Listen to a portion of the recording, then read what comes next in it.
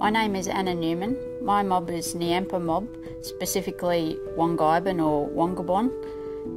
We are from Western New South Wales. It's dryland country in between the rivers.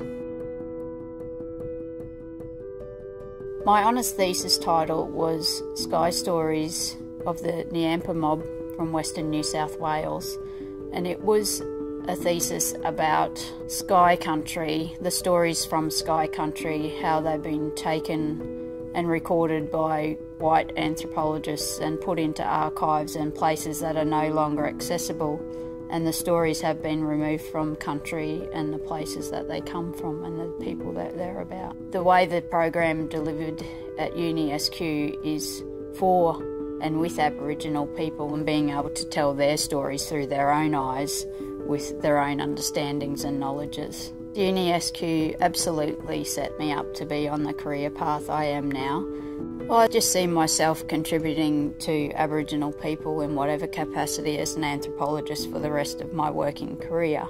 I also see myself wanting to publish a book of my Nyampa stories for our people. They're spread all over Australia. People aren't all connected to country, and so it would be really a great thing for me to be able to put the stories of our people together so that I can publish a book, have a book published so that that's available for mob anywhere in Australia. That's my goal.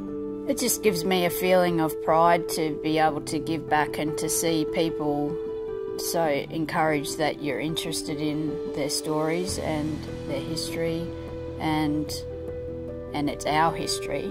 The whole reason I was able to study at all was because UniSQ offered such flexibility. I was working full-time, I had 4 kids, had a busy job, and I would never have been able to do it if they didn't offer the flexibility of online learning.